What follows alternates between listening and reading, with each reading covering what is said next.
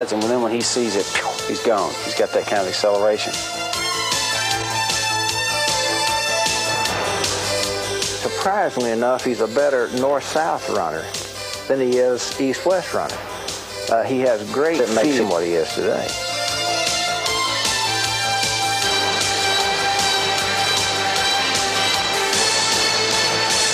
The same adjustment mentally, to do it physically, and to be able to combine the two is a tremendous gift, and Tony's got that. Blessed with all the physical tools of his success is not his foot speed or his agile open field moves. To Dorsett, success begins with the primary senses, without which all the training and coaching in the world are pointless. It's instinctive. It's all creative. It's all impromptu, and things are happening very, very quick. And my vision helped me, I think, survive in the NFL.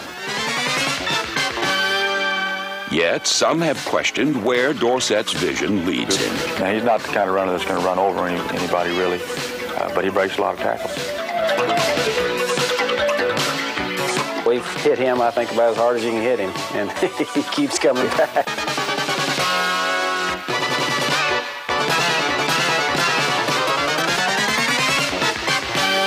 Film all week. As the game goes on, you get tired and you stop thinking so much and you start reacting. It's like putting things in that computer. You just push a button, you get the ball, and you go.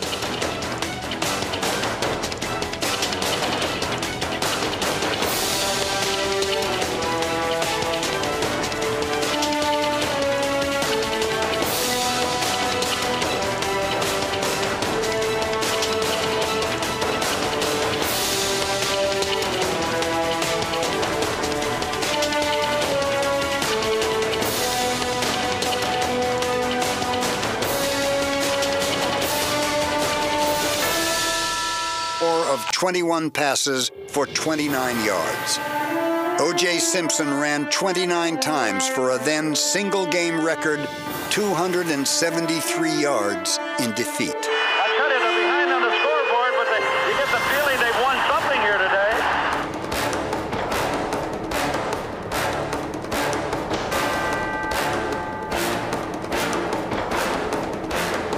The playoffs eluded Simpson in 10 of his 11 seasons. Jim Brown's single-season rushing record did not.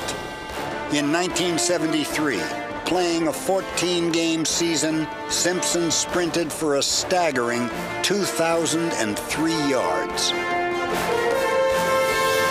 Gaining 2,003 yards in a 14-game schedule is substantially more impressive